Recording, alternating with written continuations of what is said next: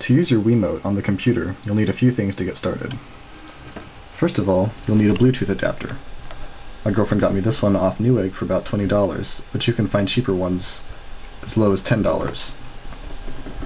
Obviously, you'll need a Wiimote. And if you want to use the Wiimote as a pointer, you'll need some sort of sensor bar. In this case, I have one here that I built myself specifically for my computer from stuff I bought at Radio Shack. First things first, we have to plug in the Bluetooth adapter.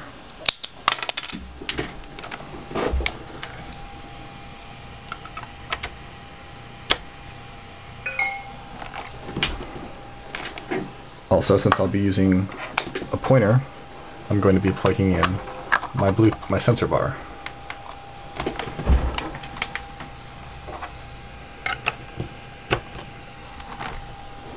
You can see this on the camera. The lights are now on. Cameras can pick up IR light. The next thing to do is to go get the Bluetooth device ready. I have this magnified at the top of my screen so you can see what I'm doing better. First, you want to start the Bluetooth device, and then go to Explore My Bluetooth Places. Depending on what type of Bluetooth device you have, it might work differently. Now initially you'll see this area is blank. There's nothing there. That's because I haven't put the Wiimote in discoverable mode. To do that, you push 1 and 2 so that the lights blink continuously.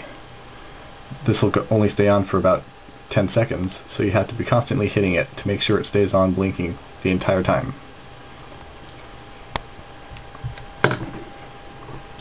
Now that it's in discoverable mode, you want to go to View Devices in Range. Now as you can see, the Nintendo Wiimote appears on the list. You go back and hit the button again, just to make sure. Next we're going to go to Bluetooth Setup Wizard. And it asks for a pin code here, but you don't really need to put that in. Skip pairing. Then it will come up asking if I want to use this device. I have it selected and click Finish. The device is now being paired to the computer and can be accepted by programs that know how to use it. In this case, the program that knows how to use it is called GlovePie. GlovePie is a program written by Carl Kenner that maps the Wiimote buttons to the keyboard or joystick. To get it, you can either just go to Google and type GlovePie, or you can go to carl.kenner.googlepages.com and download the latest version. I already have GlovePie ready, so we won't be needing to do that.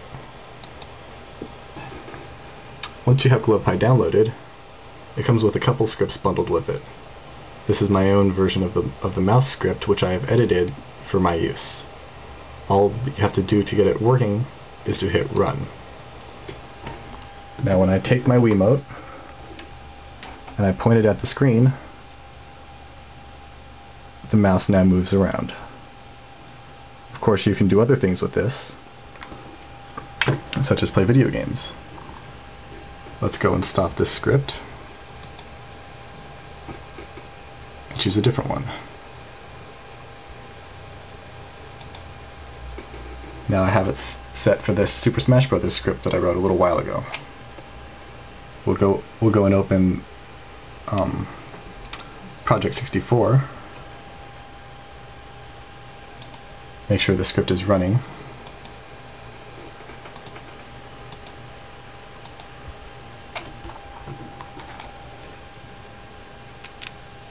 And now the game works with the Wiimote.